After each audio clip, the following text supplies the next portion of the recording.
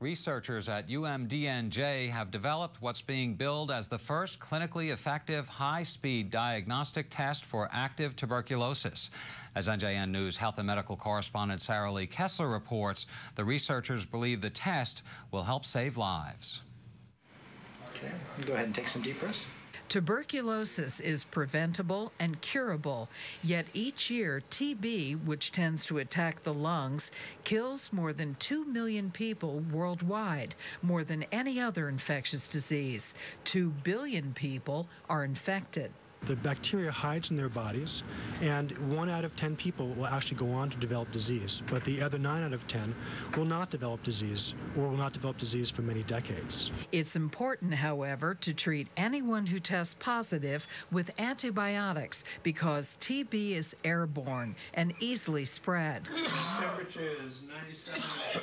Even though TB cases in the U.S. dropped to an all-time low last year, just 4,500 in native-born Americans, the CDC says we can't be complacent because tuberculosis is just a plane ride away. There's a lot of tuberculosis in sub-Saharan Africa and in Asia, and with the way air travel is these days, it's very simple for someone to get on a plane with tuberculosis and bring it to this country. Dr. David Allen is a TB researcher and Chief of Infectious Diseases at UMDNJ New Jersey Medical School. He and his team have developed a new test for active disease that provides rapid results. Findings are published in a recent New England Journal of Medicine. It's critically important to identify people with tuberculosis as quickly as possible so we can start treating them right away. The current tests used to identify active TB involve looking for bacteria under a microscope and growing a sputum culture, which takes 2 to 6 weeks. Our test replaces culture and microscopy with a simple instrument that does everything in under 2 hours.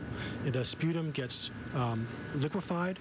The sputum gets added to a cartridge. The cartridge gets put into the instrument is run, and the answer comes out in under 2 hours. The new test also detects resistance to rifampin, a first-line antibiotic used to treat TB, giving doctors valuable information. The test could be available in the U.S. in the next 2 years. Sarah Lee Kessler, NJN News, Newark.